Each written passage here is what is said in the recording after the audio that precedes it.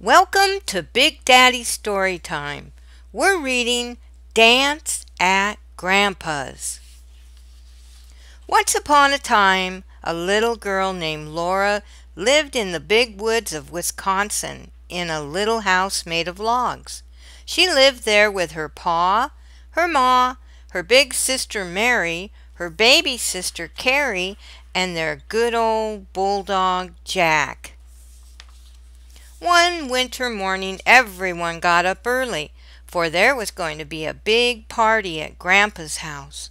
While Laura and Mary ate their breakfasts, Pa packed his fiddle carefully in its box and put it in the big sled waiting by the gate. The air was frosty cold, but Laura, Mary, Carrie, and Ma were tucked in snug and warm under robes in the sled. The horses pranced, the sleigh bells rang merrily, and they went off through the big woods to Grandpa's house. It did not seem long before they were sweeping into the clearing at Grandpa's house. Grandma stood at the door, smiling and calling them to come in. Laura loved Grandma's big house. It was fun to run from the fireplace at one end of the big room all the way to Grandma's soft feather bed on the other side. The whole house smelled good. There were sweet and spicy smells coming from the kitchen, and the smell of hickory logs burning with bright, clear flames in the fireplace. Before long, it was time to get ready for the party.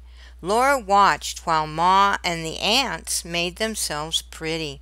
They combed their long hair and put on their best dresses. Laura thought Ma was the most beautiful of all in her green ruffled dress. Soon people began to come to the party. They came on foot through the woods with their lanterns, and they came in sleds and wagons. Sleigh bells were jingling all the time. The big room was filled with tall boots and swishing skirts, and there were ever so many babies lying in rows on Grandma's feather bed. Laura thought baby Carrie was the prettiest.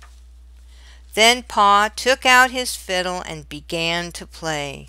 All the skirts began to swirl, and all the boots began to stamp. "Swing your partners," Pa called. Laura watched Ma's skirt swaying and her dark head bowing and thought she was the loveliest dancer in the world. Soon it was time for dinner. The long table was loaded with pumpkin pies, dried berry pies, and cookies. There was cold boiled pork and salt rising bread. How sour the pickles were!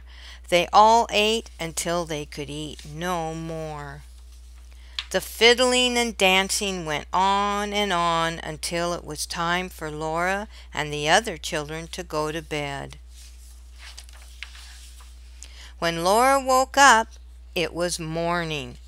There were pancakes and maple syrup for breakfast, and then Pa brought the horses and sled to the door. Pa tucked Laura and Mary and Carrie and Ma into the sled. Grandma and Grandpa stood calling, "Goodbye, goodbye," as they rode away into the big woods going home. What a wonderful party it had been. Thank you for listening. Bye-bye now.